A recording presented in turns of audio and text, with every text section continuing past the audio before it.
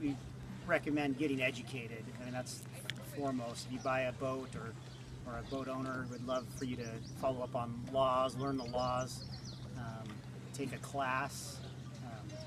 Idaho Parks and Recreation offer all sorts of education and classes. We'd love people to get their Idaho boater endorsement card. It's an 8-hour class. You can also do that online, but we definitely recommend that to anybody that's a boater or considering getting into boating. It would be a very helpful class. Also, just use common sense, keep a safe distance from other boats, from the shorelines, from the docks, and just be aware of your surroundings, because things change really quick.